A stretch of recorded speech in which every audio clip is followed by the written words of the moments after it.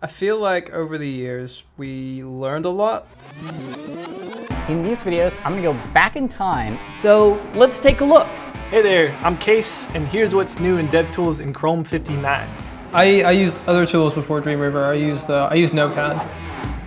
We're gonna call this show AliCast. 3 years ago, Paul started Supercharged. I'm Paul, and I have a little bit of help in the form of Surma.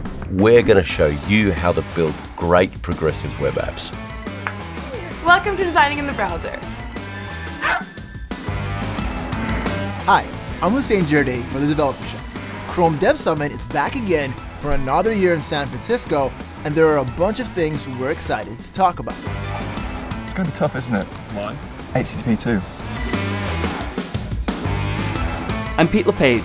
Let's dive in and see what's new for developers in Chrome 81. All right, this is take 3. I'm Pete LePage, working from my apartment here in New York City.